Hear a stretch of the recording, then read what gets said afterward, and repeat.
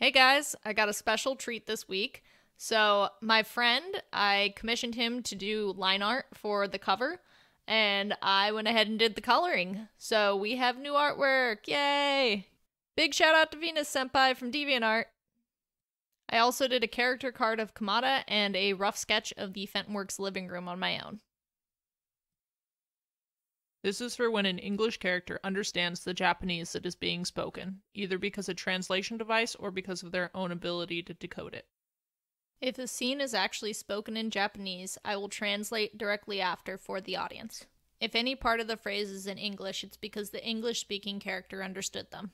There are also times where an English speaker may drop back into English, but that's because they don't know the word in Japanese. If the scene is being translated the entire time, and there are no language issues anywhere in the entire scene because of a translation device, the scene will just be spoken as normal. But you know who speaks what. I believe in you. This is Portal Panic, Chapter 7. Sunday, September 9th, 9:40 a.m. One day prior, aka the day of the kidnapping. Sorry I'm late. Ghost attack. Sending dupe ahead. Tucker just stretched in an armchair, more than happy to keep scrolling through memes while he waited. It didn't really matter that Danny was late, anyway. It wasn't like Julian was here either. The theme to Ratatouille interrupted the thought, and the boy unwedged his phone from between the seat cushion and the armrest. Hey, Frenchie. Don't worry, Danny's late too. Sorry, but that is not why I'm calling. There's a girl here that is upset and needs help, but I can't understand her well. Does she not speak English? Tucker shot back, interested in his presentation mate's plight. It wasn't like he really cared about biochemistry anyway. No, you misunderstand. She is speaking English. I hear some words, but her accent is as bad as mine. Tucker nearly laughed at the imagined scenario, but controlled his voice as he responded. I'll head over in a bit. Where are you at? By the baseball fields. Please hurry. She won't stop crying. I think she's been here a couple hours. Julian's plea carried more than a little stress. Will do. Tucker out. Ending the call, the young adult packed up, stashing various gadgets into their respective carrying cases. Slipping on a sky blue hoodie so he didn't have to hold it, the techno-geek missed when his best friend entered the building on silent feet. You were gonna leave me? Danny spoke up from right behind Tucker, tone saturated in mock hurt and a hand flying to his chest. The target of the jump scare didn't flinch, both acclimated to ghostly antics and the theatrics. Yep, figured you'd just text when you got here. Dude, it's not like I get a copy of my phone, remember? Oh yeah, duplicate. Sometimes it was easy to forget. Whoops, my bad. Did you happen to hear the sitch, or do I need to fill you in? Other than that blatant copyright infringement, I didn't hear a thing. What's up? Texting a quick update to the original Danny that actually had a phone, Tucker ignored his pseudo-friend's smirk and continued. We're heading over to see Julian. Apparently he's been held up by some overwhelmed foreign exchange student. Okay? Danny 2's tone conveyed just as much confusion as Tucker's. Don't look at me like that, man. I didn't ask for a ton of details. Tucker waved dismissively before patting to the door. The hoodied boy shook his head, sensing both mirth and a slight chill following.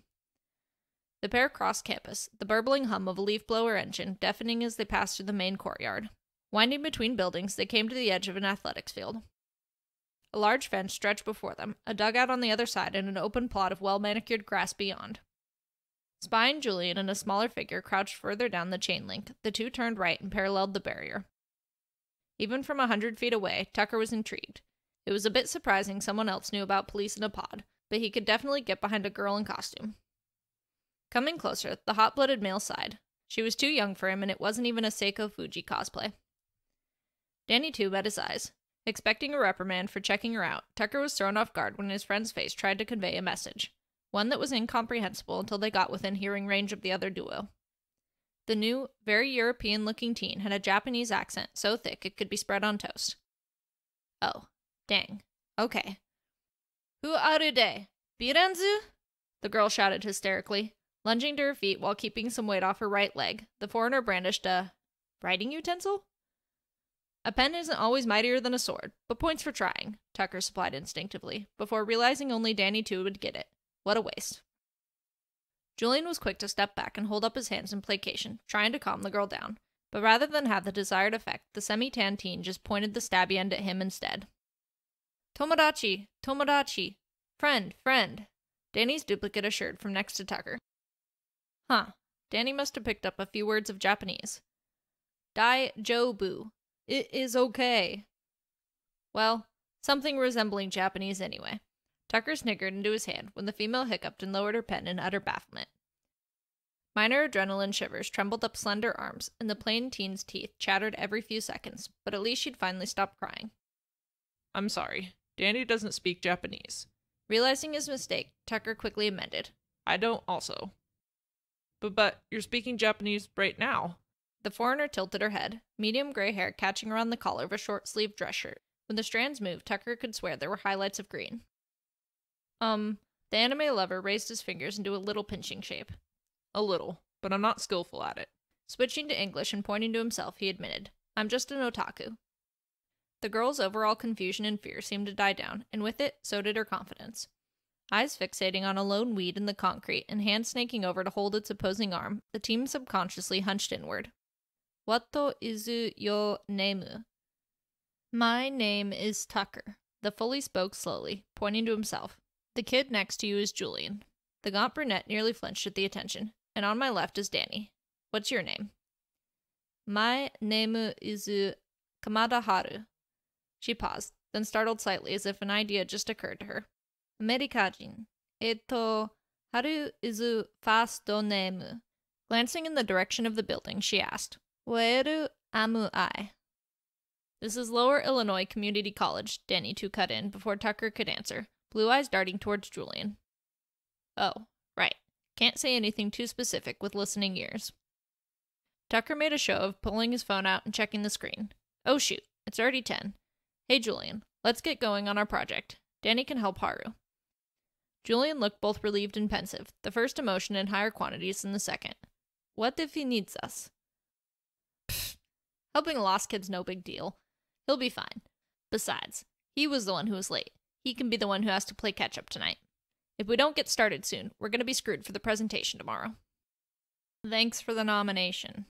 Danny's clone deadpanned, staring the techno-geek down with crossed arms. Yep, anytime. Tucker let a cheeky smile curve his mouth, then sauntered over to Julian. Kamada shuffled back as the young man approached, but he ignored her, clasping the other male's bird-boned shoulder in a friendly manner. Using the hold as both rudder and means to push the boy along, the master deceiver steered his classmate in the direction of the campus library. With a final glance over his shoulder, Tuck winked at Danny 2's grateful look. Sunday, September 9th, 10:07 a.m. Danny 2 felt a completeness tingle up his legs, the sensation filling his body like liquid. When it reached the top, a secondary awareness settled into his brain, a flood of memories rejoining a whole. Or was he giving the memories? It was always hard to tell. Making sure Tucker and Julian were well out of earshot, Danny, for he was sure he was the original now, turned back toward his newest problem. Debating on how to ease into this delicate conversation, Danny noticed Kamada-san grow increasingly nervous in the silence. Why are you staring at me?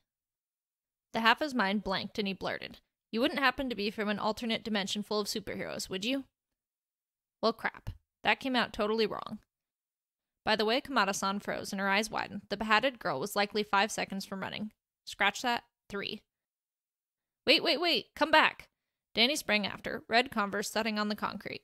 The girl took a hard right, darting through a gap in the tall, foul ball fence that led to the baseball field. I'm sorry, I'm not a villain, I'm trying to help. Danny knew the teen could hear him. She kept throwing glances over his shoulder, but stopping didn't seem on the agenda despite a lurching gait. Gasping for breath, Haru flew past second base. All the ghost boy could think was that he was really glad Tucker had left.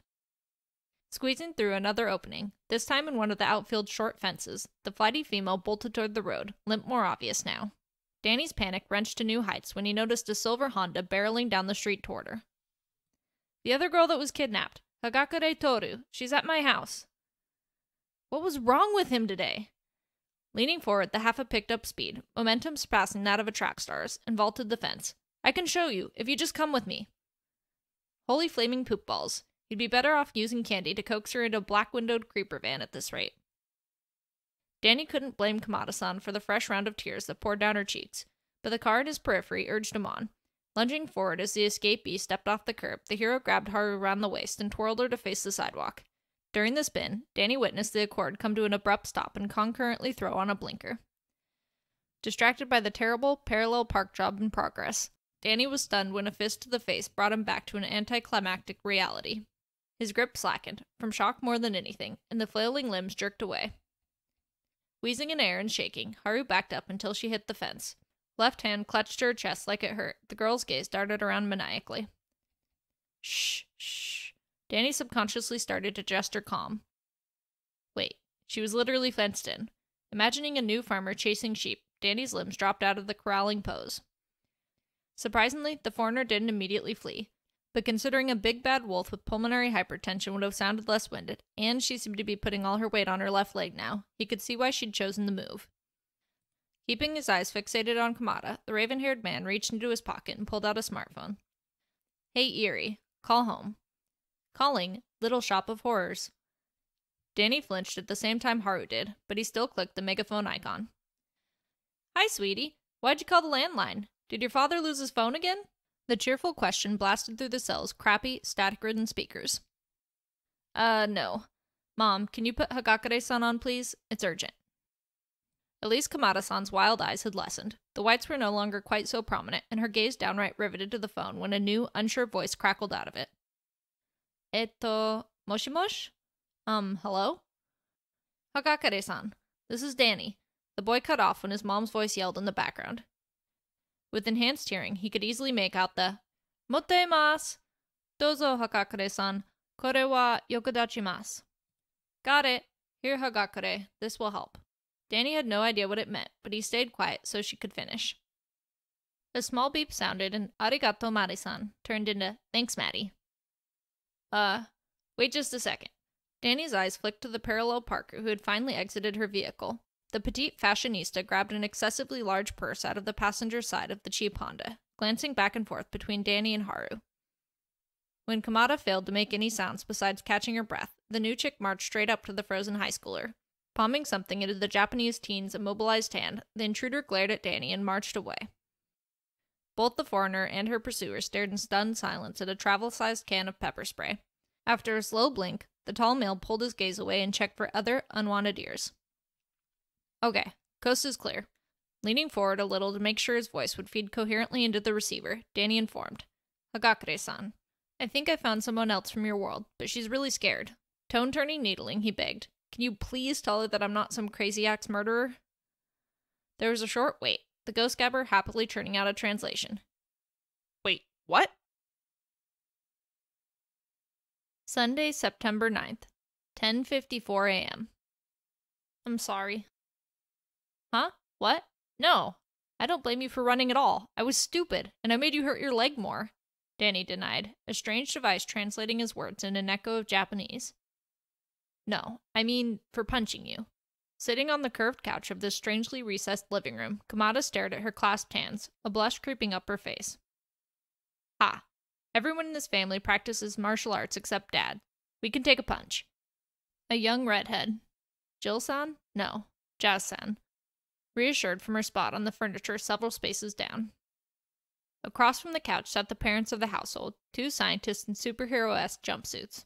The mom perched daintily on her chair, while a kitchen stool strained to hold up her husband. Don't worry about it. We're just glad you're okay, the hulking dad reassured. A broad hand reached down, cupping most of his son's scapula before giving a light squeeze. Danny's made of tough stuff. So how'd you get here, if you don't mind me asking? Hagakure questioned. Head turning right and gaze fixating on the UA student's shoulder, the Shiketsu girl responded. My sister and I were shopping. We were looking at bracelets, and then I just fell. I lost my footing, and there was this green mist. I grabbed for a display case to try and catch myself, but all I managed to do was knock it over. Next thing I knew, I'd landed thigh first on a curb.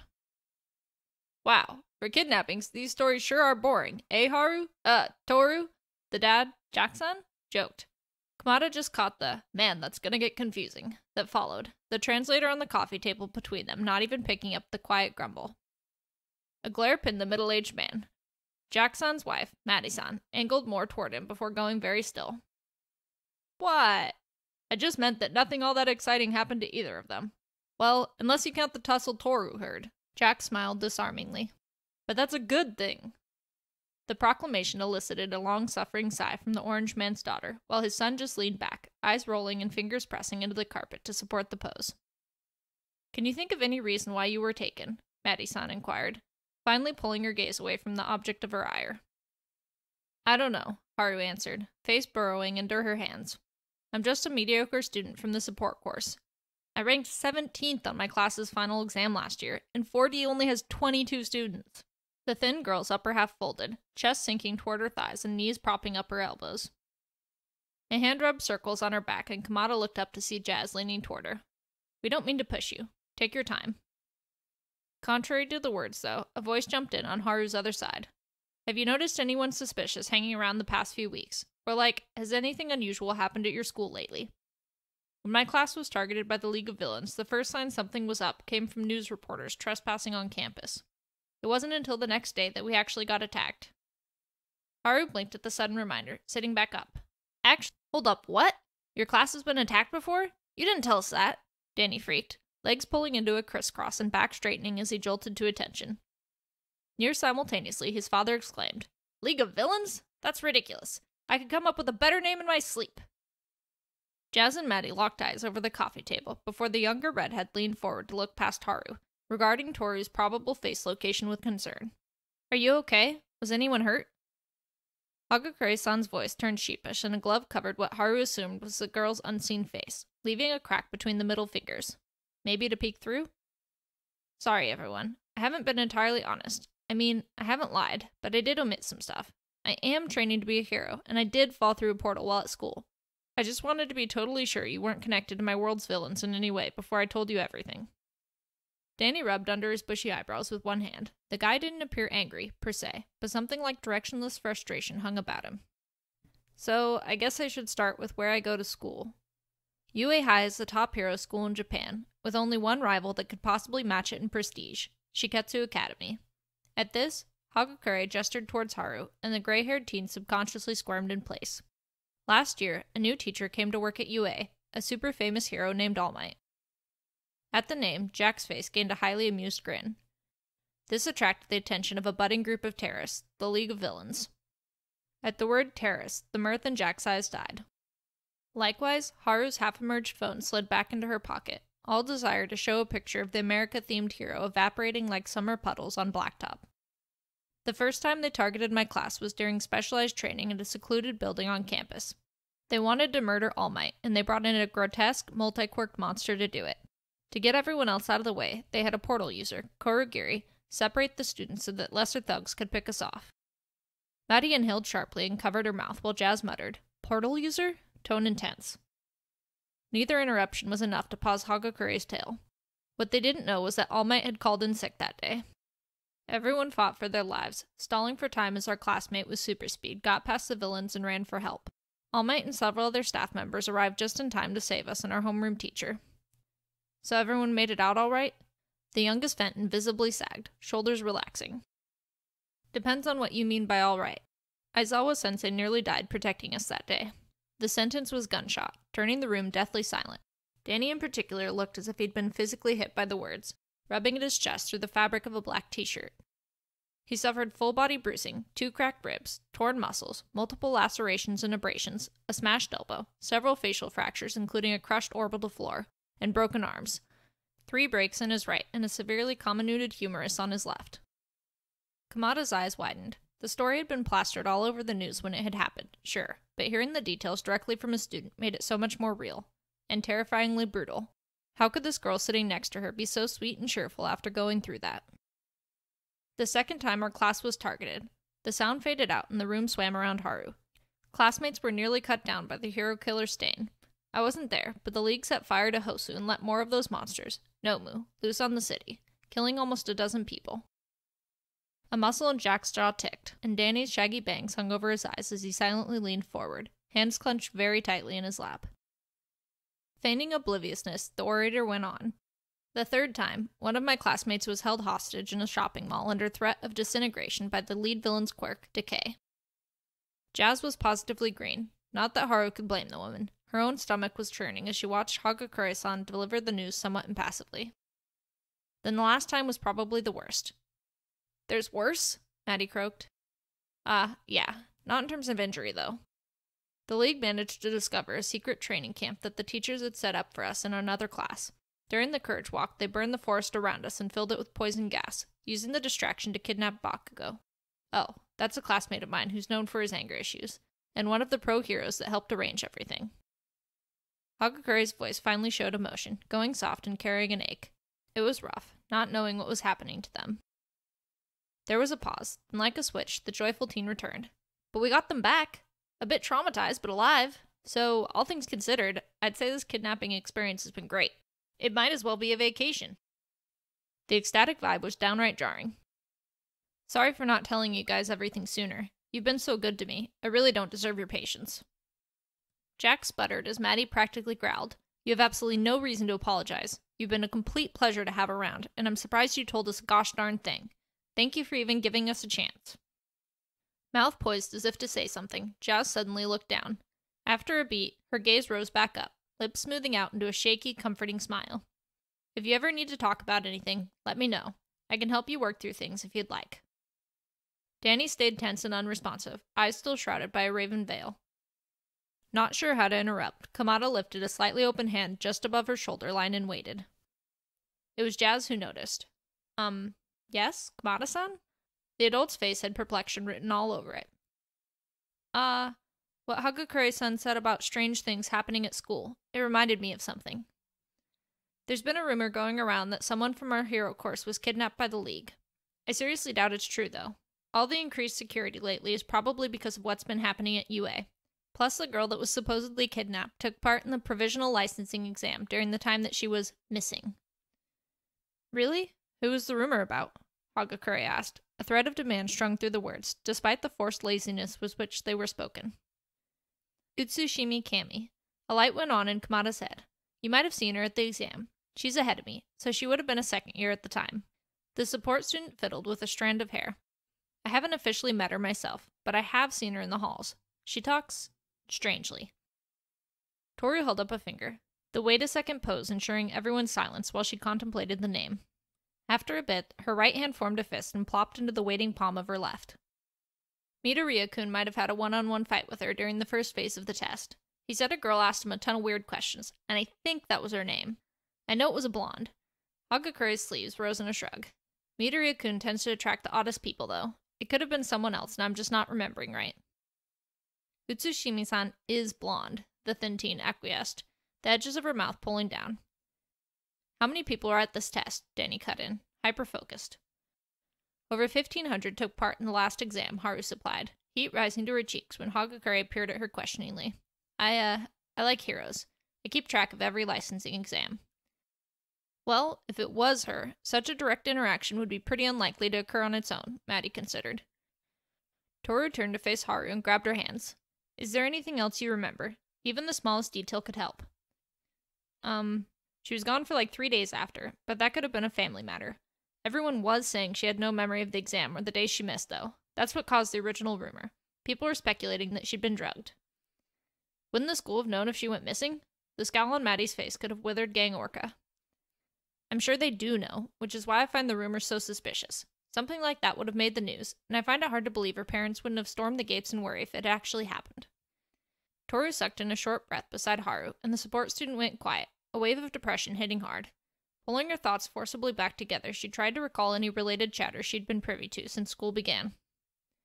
I overheard a student in the cafeteria say Utsushimi-san woke up behind some garbage bins on the seedy side of town.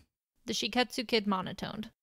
But I expect that's about as likely as the rumor that she's a werewolf and had a bad transformation on the full moon. Kaido-kun even insisted she was talking about worms in her arms at one point. Vague irritation empowered Haru, allowing her to make eye contact with everyone in the room except Toru. It was just a typical rumor mill. Considering all the kidnappings lately, let's at least entertain the idea that it's true. Jazz stared directly at Kamada and the teen quailed. If she was kidnapped, how could she have gone to the exam without remembering it? The question hung in the air. She could have been drunk, Jack threw in, tone chipper. Half laughing, he elaborated.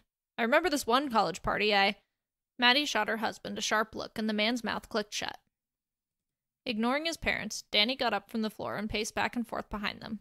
Do you know if the League of Villains has a brainwashing power on board? Or someone who can shapeshift? Eyebrows drawing together, the male breathed something nonsensical under his breath, leaving Haru to wonder what the heck Ammo4 was. There's a guy that can make copies of people, but I don't know if the copies have free will or if he can control them, Hagakure answered. Are you saying they used a fake Utsushimi-san to spy on my class? I don't know. Maybe. At least it gives us another lead to look into. Danny mused as he gripped his chin, steps halting and eyes boring into the carpet. Thank you, Kamada-san. That was very helpful. Maddie turned to Haru, and the support student glanced away under the sincerity. Hagakure-san. Something you said earlier is nagging at me worse than Maddie's sister. That portal guy. His name's Blackmist, right? Jack asked, backing up the conversation. The portals he makes aren't green, are they? The question was nearly a statement. No, they're not. They're purple with black edges, but portal quirks are super uncommon in our world. If Kurogiri is involved, he might have been upgraded by the person who makes the Nomu. At her audience's general confusion, Hagakure clarified.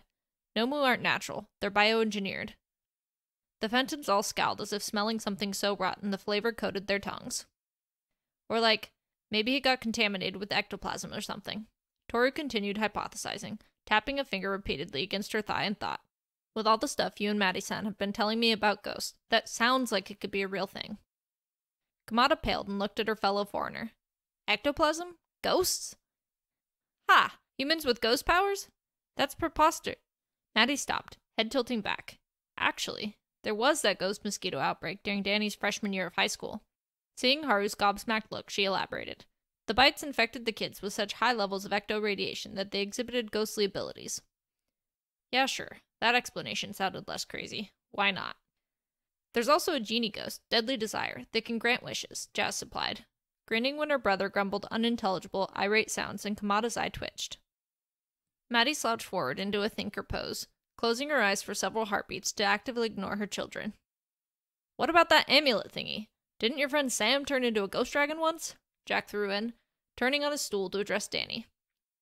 Haru swore she felt her mind go on strike, refusing to digest any of this and shoving it into a later portion of her brain. Okay, we get the point. Maybe this Kurogiri dude has something ghostly going on. Speaking of, shouldn't you guys be heading to check out the portal Kamada-san came through, while it's still fresh? Danny's eyebrow rose, arms weaving together over a lean yet muscular chest. By George, he's right. Let's go, Mads. Jack was already grabbing the keys for the gav off the hanger, looking positively thrilled. Come on, girls, we're gonna need directions. The rest of the room rose, and Haru found herself herded along. Danny, aren't you coming with us? For some inexplicable reason, her prior captor was suddenly an anchor to her sanity. An almost pained expression stared back. I can't. I have a really big assignment due at school tomorrow, and I already missed my group's last study session. Guilt twinged in Haru's stomach as he added, Sorry. That's okay. Realizing it was her last chance for a while, she turned toward him and bowed. Thank you for helping me. I know I don't deserve it. That's bullcrap. Danny's eyes became intense, and Haru took a step back subconsciously. Of course you do. Sunday, September 9th, 11:38 a.m. I don't know, sweetie. We already double-checked. The only signature here is yours. The words whispered into Danny's ear from his smartphone's front, quiet even to enhanced hearing. On its back, an oddly perfect picture of Mars's surface peeked from between slender fingers. But that doesn't make any sense. Even if it was a natural portal, it would have left a mark. The half-ghost groaned and repositioned his cell into a shoulder hold. Hands-free, he changed windows from an internet browser to a PowerPoint presentation. Typing fumarate into a circular diagram's empty box, a thought occurred to the college student. Wait, where are you guys? Kind of by the old Googleplex cinema. Several blocks down on Maple Street, Maddie replied. Well, that explains my signature, at least. I fought a prank-happy scarecrow near there this morning. The dude would not stop teleporting. It was box ghost levels of annoying. That could be our guy. I hate to burst your bubble, Mom, but the kid didn't do it. He's nowhere near powerful enough to create a portal. It could be an obsession-related power, Maddie refuted. I'm telling you, it wasn't him. He was a mischievous little twit. If he could create portals, I'd be making my way back from Timbuktu right now. A heavy sigh traveled through the phone. Okay, if you're positive. Doubt trickled through the words. I am. Well, maybe we have a new ghost on our hands that can hide its signature. Or it actually is Kurogiri, and his power somehow masks, doesn't have, or negates the radiation. Ugh, maybe. I feel like we could never catch a break. Beep, beep, beep. Hey, Mom, I'm getting a call from Sam. I'll call. The half erased his voice over the next busy tone. You back later, okay? Okay. Love you. Beep, beep, beep. Tell her I said hi. Yep. Bye, Mom. Holding a button down on the screen until, hello, Danny, are you there? Came through the speakers. Danny greeted. Hey, Sam. Tucker told me you found another girl. Yeah. I was actually just about to call you guys and fill you in. Conference? Yeah. Ringing filled the silence as Danny took the opportunity to stretch, arms reaching towards the ceiling with phone in hand. The call connected and the cell snapped back down, rubber band motion rocking the op-center chair forward. Hello, Mom. Yeah, I'll be back in time for dinner. Julian and I are still working. There was a break in which neither Sam nor Danny spoke. Then, love you too. Bye. The line clicked off. Well, looks like you managed to successfully pawn your work off again, Tom, Sam jibed. Danny could feel the smirk through the phone. Yeah, I'm actually working on the project right now. Lay gasped. That's a new one. A huff exited the male's nose. Do you want to hear the news or not? It might as well be a Texan peach in August. That sweet, huh? Recalling the horrifying tales from the other world, Danny corrected. No, that juicy. Sunday, September 9th, 7:54 p.m. The kitchen table had been displaced from its normal spot, but at least it had adapted well to its new environment, already covered in note cards despite being shoved into the corner of the living room. The couch, coffee table, and TV stand had been rearranged, giving their new roommate space. At the impromptu desk sat the youngest Fenton, grabbing his hair with one hand in stress as the other tapped a highlighter up and down on a textbook. Behind the boy, a pair of dimensional travelers lounged on the curved sofa, paying attention to a herd of claymation sheep on the 40-inch flat screen. The male's older sister came down the stairs from the second floor and beelined for the wall below the staircase. Fussing a striking red jacket off a mounted coat rack and onto her body, she plopped onto a little bench. Danny, you're in charge of feeding the girls. I'm going to a bar with a friend and won't be back until really late, she called, grabbing some boots from the shoe storage beneath her. Mom and Dad are in the lab working on something, and you know how they get. 'Kay, the homework-ridden adult acknowledged, looking up from the biochemical migraine before him to survey his sister. I'm more surprised by you. A bar? Since when do you drink? You'll kill your only brain cell. Ha ha, Danny. I'll remember that the next time you ask me to pretend to be your guardian. I don't think my single brain cell will be able to pull off a convincing performance. Joke's on you. That won't matter by next weekend. What do want to matter? A new voice cut in, breaking the siblings out of their naturally occurring repertoire. Nothing! Danny turned his chair abruptly away from the table, the legs ripping across the carpet. Jazz's grin turned cacophonous. Oh, nothing important. Just a family matter. The younger Fenton sagged, face pale, but relieved at his sister's words. Haru seemed momentarily uncertain, then dropped her gaze when Danny grabbed his seat and turned it back towards his temporary desk. In the opening created by her brother's distraction, Jazz winked and held a pointer finger in front of glossed lips. By the time the beleaguered man looked back, the redhead was already disappearing through the front door. Checking his space-themed cell phone, the half-ghost winced. Sorry, I bet you guys are starving. My family normally eats super late, so I didn't even think about it. Ito izu okay. I ito reto aruso. My skuru izu hado. Teru izu machi homaku. Kamada reassured. Danny put down his pink highlighter, reaching up to rub tired eyes. He was no stranger to a schedule packed so tightly meals got missed. Ban gohan? Dinner time? Hagakure's question startled the other two, making Haru twitch in surprise and answer with a hesitant, hi. Yes. At the confirmation, Toru popped up like a kid on a trampoline and jogged to the kitchen. Shaking her head, Kamada extracted herself somewhat stiffly from the purple-gray upholstery and followed with an uneven gait. Danny watched the teen go, gaze concerned, before taking her cue. Stopping 5 feet from the girls, the tall male settled himself between the two rooms, leaning against the threshold's cased opening. A gloved hand reached out, tugging the awkward guy closer as its twin turned on a recently procured ghost gabber. You don't have to worry about towering over us, Danny-kun. You should see some of the people in our world. My teacher All Might is 220 centimeters. At Danny's somewhat blank look, Kamada clarified. That's 7 feet, 2.5 inches tall. Well, what? Was it that obvious? The boy rubbed at tense muscles in his neck, while light freckles contrasted with a blush. Yeah, but the only reason you look strange is because you're acting that way, Hagakure teased. Now come on, I'm hungry as a tiger. The phrase startled a single laugh out of Haru. Taking a quick peek in the mostly empty fridge, the host asked, "Is mac and cheese okay?" "Sure," and "Sounds great," were joint calls. As Danny instructed the girls on what cold things they'd need, he reached into a yellow cupboard for the shelf staple ones. "So, I wanted to say I'm sorry I haven't really had a chance to get to know you, Hagakure-san. I know you've been here since Thursday. I've just been so busy with that stupid school project. And then I accidentally slept in yesterday. Danny-san. And when I finally woke up, you already holed up in the lab." "Danny-san." The half-ghost flinched. "Yes?" "You're fine. Calm down. I'm not made of glass. Like I said before, it's actually been really nice staying with you guys." The girl reached up, socks indicating a tippy-toe stance, and patted the older boy's head like a dog. "Besides, you're more fun when you aren't being a nervous wreck."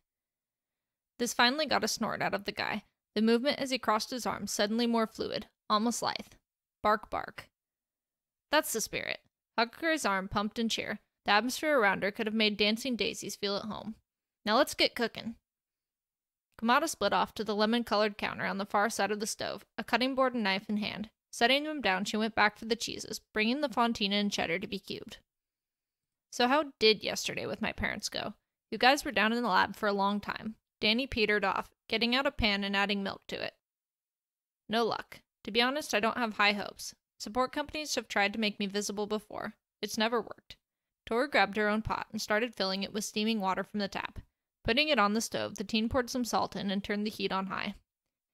Haru watched covertly from the side, starting to cut up several hot dogs. "Do you happen to know how your quirk works? My applied robotics teacher always says, the first step to creating a good support item is to know what you're supporting." "Yeah, actually. So, at UA, I figured out that my body flashes if I hold it just the right way." The excited girl held up her arm, twisting the exposed wrist around until the epidermis glinted. "But yesterday in the lab, we tested why." "Would you mind taking over for a sec?" Danny interrupted, handing off a wooden spoon to Toru so she could stir.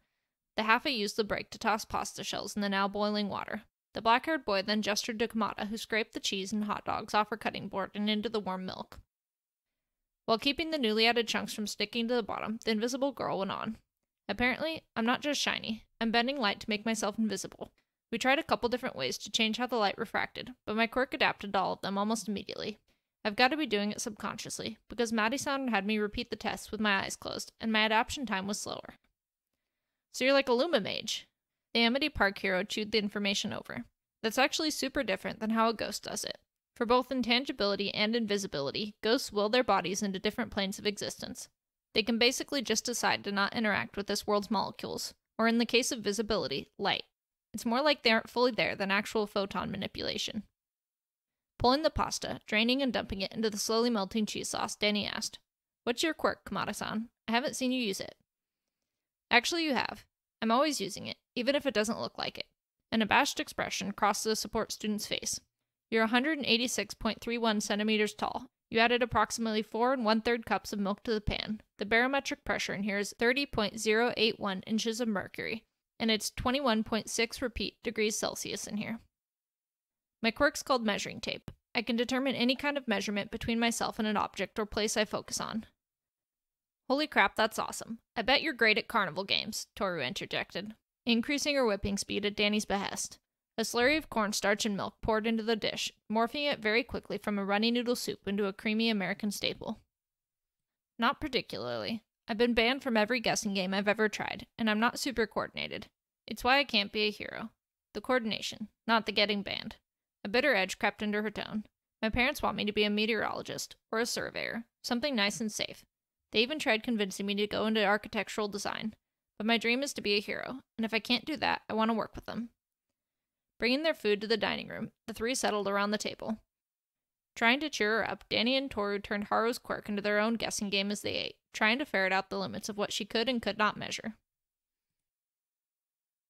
Sunday, September 9th, 9:26 p.m. The ghost boy shot out at the op-center floor, the ground resealing itself behind him. Rather than fall from the graceless exit, Danny's hair floated and he appeared to pause in midair. Equilibrium restored and touching down on whisper-soft feet, the gravity-optional hero headed to the bathroom and got ready for sleep. Scratching at the waistband of a pair of black sweats, the tired adult emerged and moseyed toward his bed, a hearty yawn cracking his jaw and squinting his eyes. When he opened them again, it was to see that the top of his dresser was empty. A throaty groan rumbled the air, and his face collapsed into a heavy frown. Seriously, Dad? This is my 5th clock. Cannibalize your own electronics. Danny tossed the lid back on the sleeper pod, crawling in and setting a phone alarm. This is why we can't have nice things. Shutting the hinged door, he grumpily cocooned himself in blankets. Beyond the boundaries of the capsule, several feet of black cord snaked across the floor, its plug side nestled into the embrace of an extension. The other end lay frayed, not cut by any honed edge. Monday, September 10th, 12:16 a.m. The silence was a boa constrictor of emptiness, wrapping and squeezing her lungs. Nei-chan was gone, just gone. It happened so fast and she couldn't stop it. An echo of shattered glass splintered through her mind, slicing and cutting the memory with aggression and fear. Tears streaking down her face and pulling a blanket up, Eiko Kamada wormed closer to her mother's side. The woman's thin arms wrapped around her, tight enough to wind. A second later, a pleasant musk tinged with motor oil and grease tickled the young girl's nose as her dad wedged her in. It seemed tonight would be sleepless all around. Monday, September 10th, 2:15 p.m.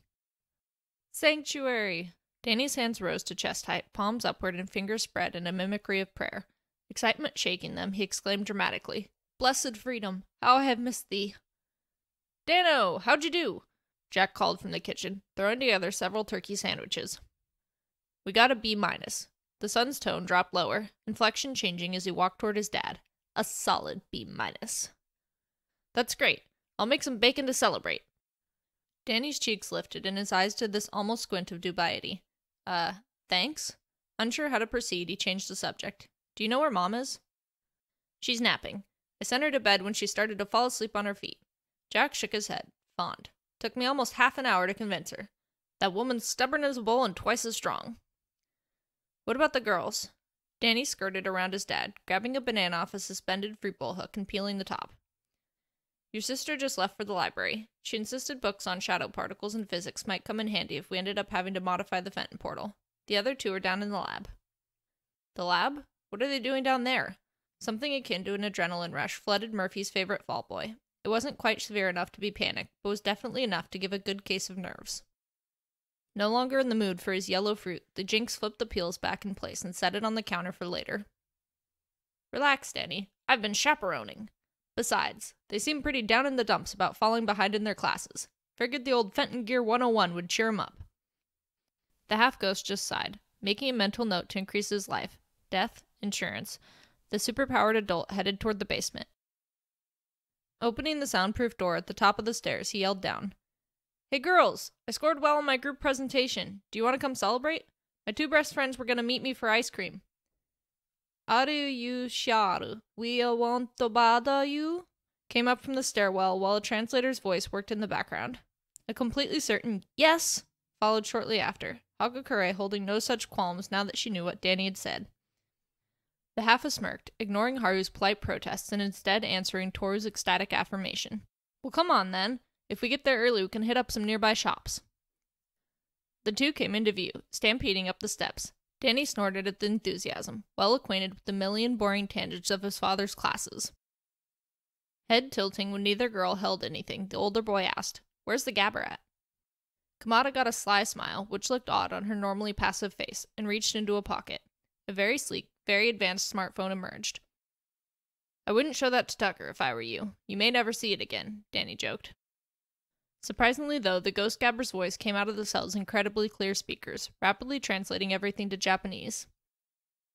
"Jack and Maddie-san altered the gabber's code to work with our technology," Hagakure proudly declared. "Kamada-chan helped them turn it into an app." The other foreigner slipped the phone back away, face rosy. Blushing seemed to be a constant state for the kid. "Your parents downloaded a tweaked version on Jazz's phone too. You should ask for a copy," the invisible kid informed as they passed through the dining room, ignoring a crash from the kitchen. "Typical. The last upgrade I got from them made my clothes inflate at random. Meanwhile, Jazz gets the translator." Danny's eyes twinkled as he ushered the teens through the door and down to the Kia. "Inflate?" Kamada asked, taken aback. "My parents wanted a mobile airbag for their sweet baby boy in the event of spontaneous blunt force trauma," the adult paraphrased. Haru gaped at Danny like he grew a second head, and the boy just grinned. The driver then unlocked the red Kia and the 3 piled in, buckling up before the car pulled away from the curb.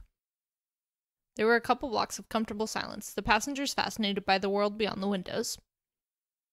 It's so weird to not see hero advertisements everywhere, Haru commented, watching a barbershop pass by.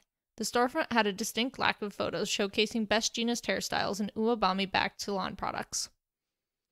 Oh hey, someone's wearing a Phantom shirt, Hagakure pointed out. Danny winced slightly, the loud cry coming from directly behind his sensitive ears. Both dimension hoppers had opted to sit in the back, leaving the older male as chauffeur. Yeah, he's fairly popular in areas near Casper High School. The closer you get to Elmerton, that's the city across the river, the more he's seen as a menace, though. Who's Phantom? Haru piped up from the back right seat. Holy crap, that's right. I was so busy telling you about my week last night I forgot to mention the local hero, Toru exclaimed. There's a hero here? I thought you said the only people here with quirks were ghosts. Danny kept his features blank and flicked his blinker on, sliding into the turn lane. They are. Phantom is a ghost, and the main reason I talked with the Fentons in the first place. They're like his agency. Oh, so you've met him? Kamada whipped to her left, uncharacteristically grabbing Toru's shoulders and lightly shaking them as the car started to creep forward. Was he cool? How old is he? Is he... Trailing off, the girl's arms lowered, and she glowed so bright her window nearly steamed. What does he look like? Toru shrugged. I haven't actually met him yet. The prep was, however, happy to gossip. But I have seen pictures and videos of him online, though. He's hot. The small sedan lurched to a stop, despite only going a few miles an hour, the seatbelts locking up. Sorry, I was making a right-hand turn on a red, and there was another car, the driver apologized, steering them back into traffic when the light happened to change. Peering at an empty street through the front windshield, Toru continued, not entirely against making their host uncomfortable. He looks like he's in his early 20s. His face is pretty angular. I'm guessing Romanian or something. Well, minus the snow-white hair and glowing green eyes. Very trim.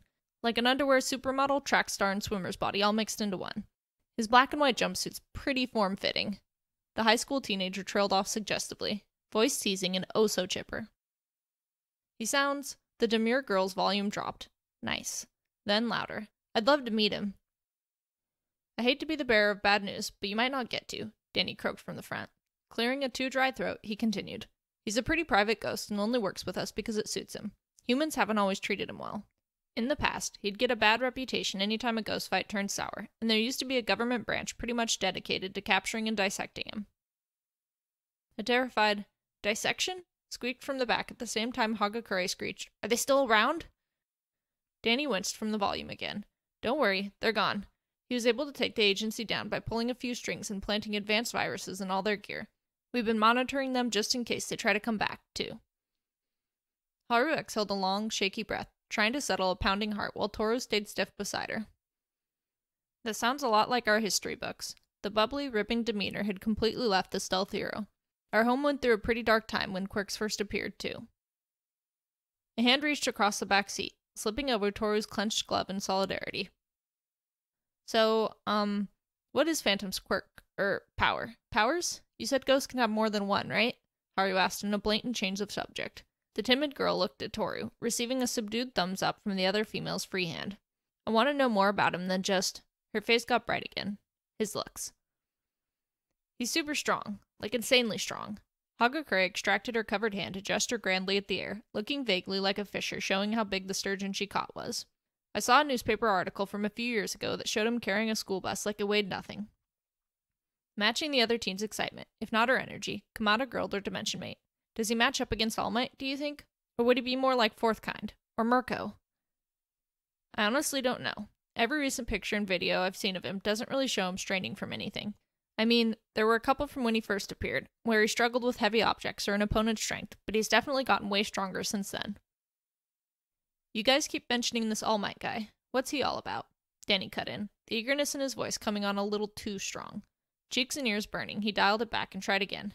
It's awesome to hear about other superheroes besides Phantom. Kamada's brow furrowed slightly at the strange behavior while Hagakure answered, drawing no attention to the faux pas. He used to be the #1 hero in Japan and only retired a few weeks ago. His last fight was against a villain that leveled part of Yokohama. He's known as the symbol of peace, Haru added, willing to ignore Danny's awkwardness if the UA girl was. A major resurgence of villainy happened in Japan a couple decades back, and he near single-handedly put a stop to it, all with a smile on his face. After that, his very presence deterred crime. Getting fired up, air exploded out of Toru's nose. Yeah, he used to be godly powerful. His punches, The prep took a couple fake swings at Danny's seat, thumping the cloth, caused so much air pressure that they could change the weather. Well, I don't know if Phantom's punches have ever changed the weather, but I've seen him throw a 5-ton dragon by the tail. Kamada smiled, amusement bleeding into her words. The average school bus weighs more than twice that, Danny. But it would be pretty cool to see Phantom test his powers at a quirk measuring facility. I'm really curious if his ability really is brute strength, or something else like weight manipulation. It's strength, Hagakure shut down.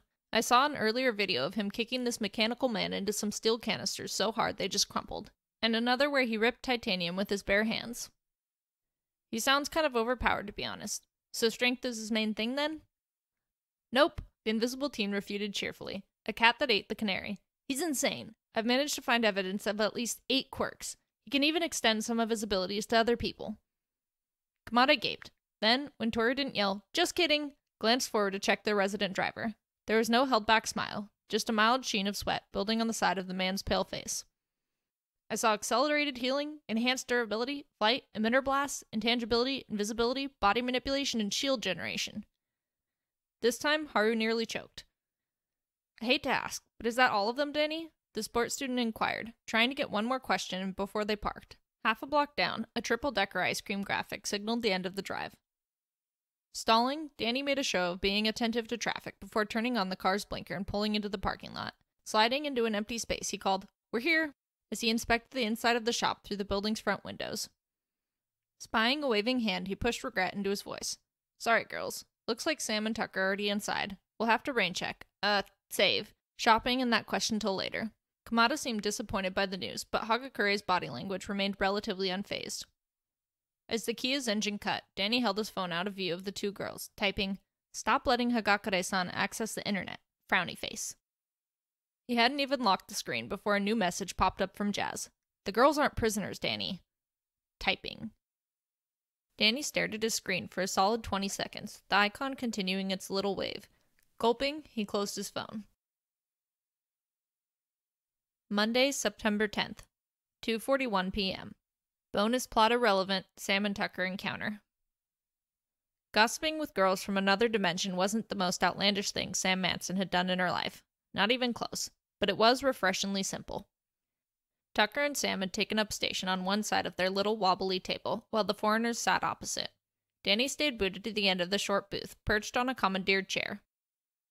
The goth tried not to judge Hagakure for her Rocky Road cup. The thing was so smothered in caramel sauce that the chocolate snack looked like little islands surfacing from a golden lake. But considering her own black licorice ice cream was coated in onyx-colored sprinkles and gummy bats, it was hard to quibble with the girl's choice. Drawing her gaze up, Sam watched Tucker fiddle with the fancy phone, translating everyone's words. "Okay, that's enough." Sam snatched the device from in front of the electronic buff's near-twitching body, passing it back to Haru. "Kamada-san doesn't want drool on her phone." Slipping a hand into the pocket of her violet ebony corset, she collected her own self, pulling it under the table and texting, or other bodily fluids, to the group chat. "But I was so close to getting into the operating system," the technophile griped, a doomed PvP alert chiming from the PDA in his hand. A second later, Tucker's expression soured and Danny glanced down at his lap before turning a snort into a cough. When Haru expressed concern, the Haffa offered a half-baked excuse about ice cream going down the wrong pipe. So as I was saying before, Hagakure's tone came across skeptical, causing Danny to look away as a smile broke through his pretend distress. "There's tons of support companies that make everyday items for quirk users. My friend Mina-chan gets this specially formulated oil to make sure her horns stay healthy and clean, and Mishirao-kun has to order in all his outfits to accommodate his tail. Detnerat normally drops him off at his house in just a couple days." "Wow, that's super fast for special order," Sam praised, idly playing with her own specially tailored corset pocket. "Did your family make Phantom's suit?" Haru inquired, glancing up at Danny's face before fixating back on his chest. "Oh yeah," Toru chimed in. "Your parents' jumpsuits do look a lot like Phantom's." "Yep," Sam affirmed, seeing Danny double-check no one was watching before swirling a hint of green into his eyes in annoyance. Well, he could shove the attitude. It'd sound weirder if they hadn't. The Fentons make all of Phantom's gear. But he wore that outfit even before the Fentons were associated with him. Sam's mind blanked, and she made sure not to look at the end of the table. Luckily, Tucker jumped in. Phantom used to borrow from Danny's parents when he started out. "He stole from them?" Haru asked in disbelief. "To be fair, they shot at him a lot," Toru responded. Tucker and Sam shared a glance while Haru went pale and stared directly in Danny's eyes, leaving him a deer in the headlights. Starting to feel like she was sitting near an air conditioner, Sam stomped the ghost foot under the table. The chill slowly leached away and Danny spoke up. Phantom used to cause a lot of property damage before he got better at fighting, so my parents used to think he was a villain. Eventually, they realized he was just trying his best and decided to help out instead. Haru's posture sank and she suddenly seemed very tired, while the empty shirt next to her twisted around. Sam's suspicion that Toru was just looking at the shop's decor was soon confirmed. So what's with this ice cream place you brought us to? Why are there newspapers all over the walls? Before Sam could answer, a customer walked into the shop and froze in place upon seeing, or rather not seeing, Hagakure.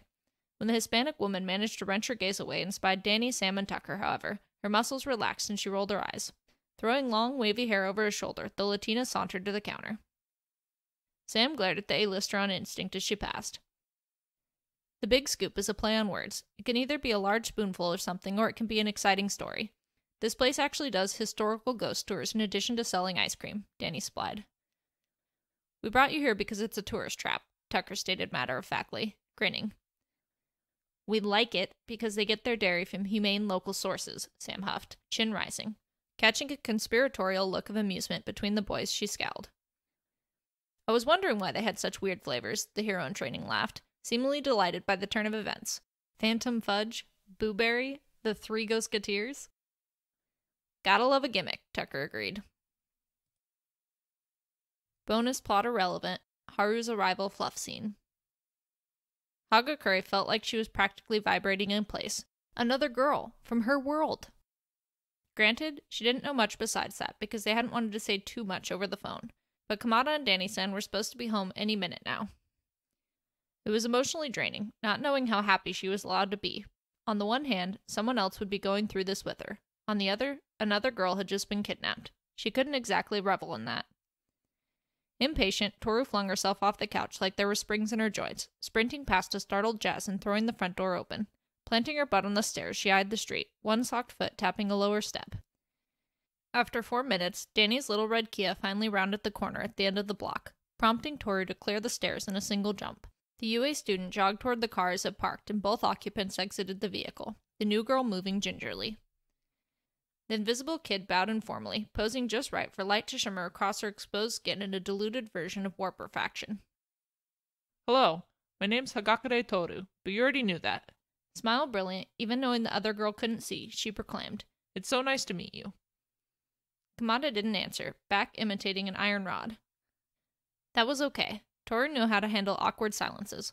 Her best friend was Miss Shirao-kun, after all.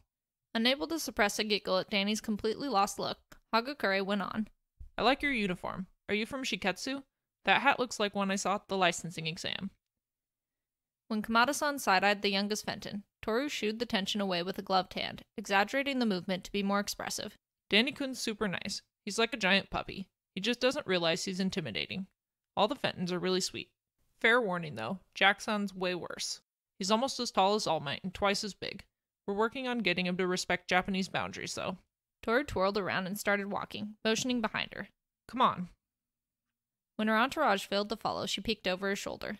Danny's face was pinched in indecision, watching the Shiketsu student next to him. The older boy stayed motionless, helpless as the teen began to sob into her hands. Toru grimaced and turned back toward Kamada with a pang in her chest. Forcing a gentle tone, the empath assured. It'll be okay. Then, when the other girl remained unresponsive, held her arms loosely in front. Walking slow, the UA student closed the gap, pulling the thinner teen into a hug. The cries increased and Toru's arm shook with the force of them. Shh, shh. You're safe. The worst things you're gonna have to suffer through here are weight gain, boredom, and homesickness. A very wet, hick laugh responded. Bonus tangent info on Kamada's portal fall, the original intro to the League reveal scene. Haru Kamada and her sister had been checking out a small jewelry outlet when everything had gone sideways. Unable to compromise on a bracelet they both liked enough to get their mom for Christmas, the high schooler had left the much younger Aiko at a stand full of gaudy, oversized baubles. Then, while inspecting a case strung full of black pearls, Haru had felt her right foot fall into nothingness. The sudden loss of balance had had the quiet teen frantically reaching for a nearby display as she had tipped over into a sea of hazy green. A dissonance of shattered glass, a soft crackle, birdsong, and the rumble of an automobile engine had fought for Haru's attention during the short but painful drop onto a curb. Over an hour she hid between two parked cars, cold, heavily bruised, and poring over half-remembered news stories.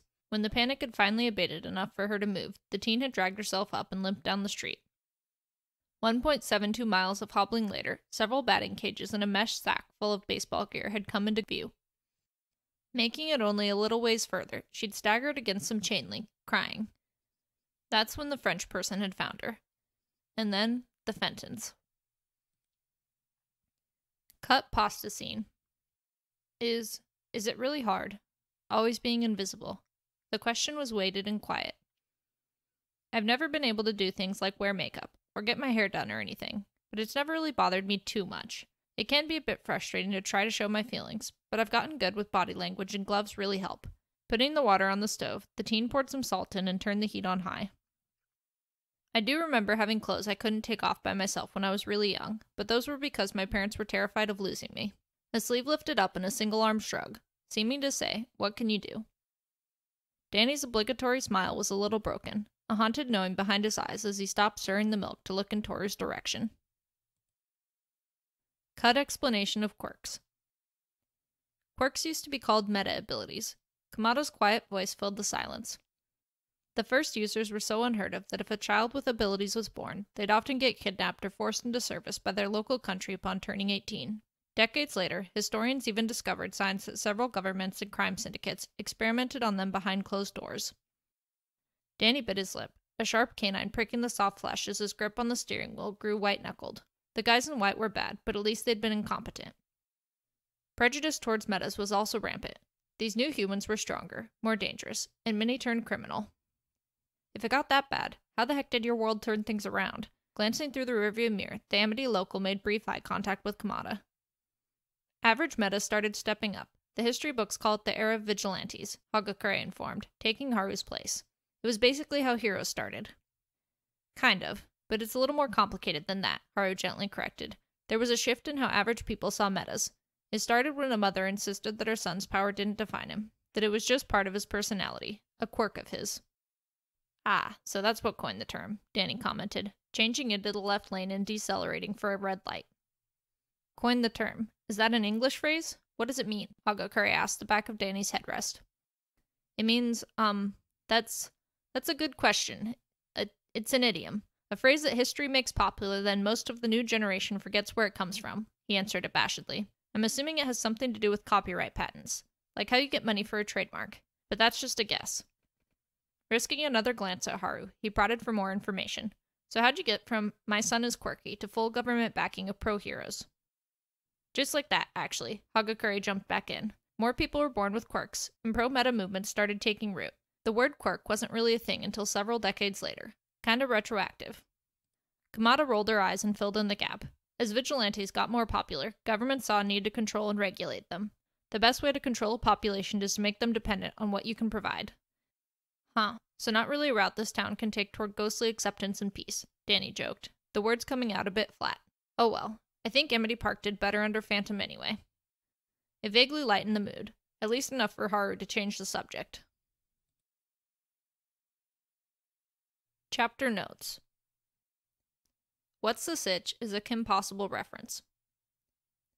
My idea is that Danny's technology doesn't duplicate with him, because he'd have to know all the internal components to the hardware and the code by heart to recreate the things with his ectoplasm. So technically, he could make a cell phone, but it would be like solid green inside and not operate. I don't actually know the manga Police in a Pod, but the outfits are somewhat similar to Shiketsu ones. The scene with Haru running just came to me. It was supposed to be a very subdued scene, but then the scene just wrote itself. It really brought out how drastically different Kamada and Hagakure could handle this kind of scenario. Kamada is a support student that has never encountered a villain, only carries a pen, has no fighting skills, to the point where she hurt herself punching Danny's super durable body, is prone to panicking, has bad reflexes, and is super out of shape. Hagakure was immediately able to make a plan of action and take care of herself, never once having a mental breakdown, and was more than ready to fight if need be. Danny got his phone back at the beginning of the scene because of the remerge. Hagakure explaining the League attacks was written with the idea that it was supposed to have Ant-Man vibes, like when Louise caught Scott up on all the horrible things that had happened to him since leaving jail, and it ended with, "But I got the van!" From Hagakuri's point of view, the injuries sustained were about the same as the USJ arc. The students, for the most part, sustained minor injuries except Izuku, who mangled himself as per usual. Ragdoll got swapped for 13 as the teacher who got screwed. The main difference was Aizawa, but it could be argued that Izuku just took his place, because he got seriously wrecked fighting the muscle dude and ended up having to get all those surgeries and sustained lasting damage. She also didn't know about All Might's injury, so in her mind it was basically a wash. Then the Hosu incident ended in many deaths, so of course it was worse. I couldn't actually find the deaths from the Hosu invasion, but if there weren't any in canon, I'm calling bull. The worms Cammy remembers in her arms are actually tubes. The rule of thumb is 3 days without water. Cammy was gone for 4, and had her blood stolen. So the only way she would have survived being drugged that long was if she'd had an IV. Also, as far as I know and can find, Class 1A, or at least Aizawa, witnessed twice his power by this point in the show, but still didn't know about Toga's. Let me know if that's wrong. During the explanation, Danny hides behind his bangs because he knows his eyes are glowing with his obsession raging. Ammo 4 is a morpho. Jack knows that Korogiri means black mist because the Gabber translated it that way. I just didn't want to write it that way because I didn't want to have confusion, and because I didn't want to set the standard that every time I wrote Kurogiri's name, it had to be translated as black mist. Jazz is totally teasing Danny by calling Desiree Deadly Desire. It's a jab from the Ghost X and Crate Creeper days. Danny's cell phone case is actually a picture he took from Mars's surface. That's why it's suspiciously clear. Googleplex is one of 2 movie theaters Danny and company visit during the show. Sam called Danny Tom in reference to Tom Sawyer from Huckleberry Finn, who is always tricking people into doing work for him.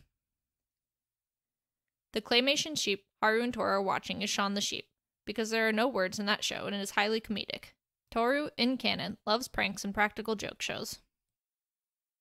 Coprophagus grin made me really excited. It's so amazing to find out that there's a scientific way to say crap-eating grin. Yes, it is absolutely killing me not to curse in this story. Nei-chan means big sister in Japanese, and Ni-chan means older brother. The B- bit is a nod to the episode where Maddie was like, "We get A's in this family, mister." Or in your father's case, B-. Then Jack's like, "Solid B-." Best Jeanist is known for his hairstyle, and Uwabami is the celebrity hero that Momo interned under that does a lot of commercials. Elmerton is the city Amity Park butts up against, and a river is their dividing line. It's like a suburb of Amity, and it's where Valerie Gray used to live. Toru's description of Phantom is a nod to the theme song. Kamina Ward is part of Yokohama City, which is where All for One fought All Might. When Danny asks about All Might too eagerly and blushes, it's because he's trying to change the subject. He got flustered by the girls praising the crap out of him and messed up his acting skills. I feel like if the girls were closer to his age, it might have puffed up his pride to hear it and made him more cocky, but he views them as jailbait, so it made him uncomfortable instead. I left the scene feeling vague, because from the girl's point of view, he just got embarrassed about being caught overly excited about heroes. Hagakuri's favorite food is caramel. Sam's choice in ice cream is based on the quote, "Pretty pleased with those dark liquor sprinkles and the black frosting you like with those little gummy bats on top?" There's a small Paulina cameo. All Might is 7 foot 2 inches, and Jack Fenton is 6 foot 9 inches. Both are outrageous, but Jack just barely lost out.